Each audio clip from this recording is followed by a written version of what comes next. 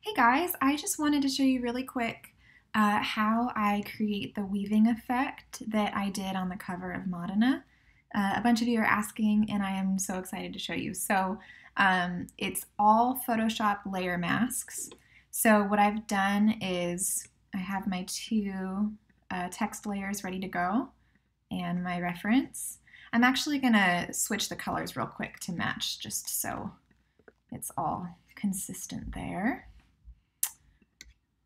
Oops. Cool. Okay, so basically, you see how the script is just kind of weaving in and out of the sans serif. That's all done by creating a layer mask on that script. So what I'm going to do is highlight my script layer, which is Italy, and I'm going to go down here to the bottom and click Add Layer Mask. So basically what a layer mask does is it kind of like erases any where you draw on it in black without actually erasing anything. So this is really great if you're, even for photo editing. I love it for design, but it just is a kind of a fail-safe so that if you accidentally erase something that you didn't mean to, you can always either go over it in white and undo it, or you can just disable your layer mask and get back what you lost. So I love layer masks. They are one of my favorite parts of Photoshop. Cool, so we're gonna start there. With our layer mask highlighted, I'm gonna go take my mouse down to the Modena layer.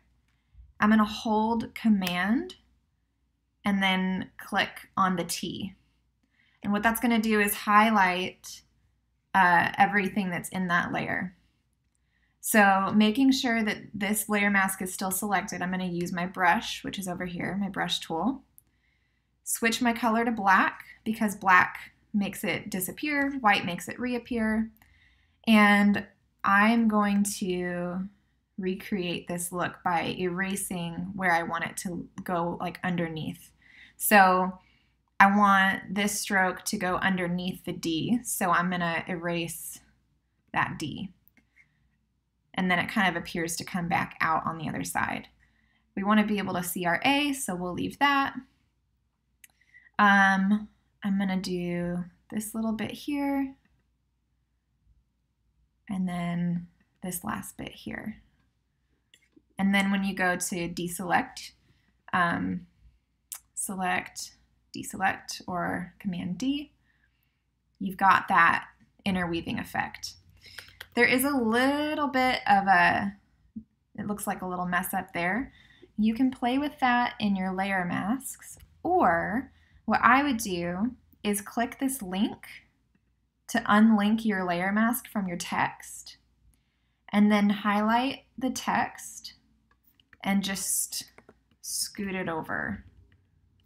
That way, it doesn't mess with any of your masking. And now you can go back into the mask, and since this is just like it's gone, it's not showing, I want to use white to make it reappear. I'm just, oops, white.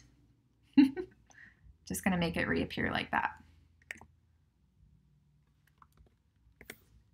And that's how you use layer masks to make your text interweave.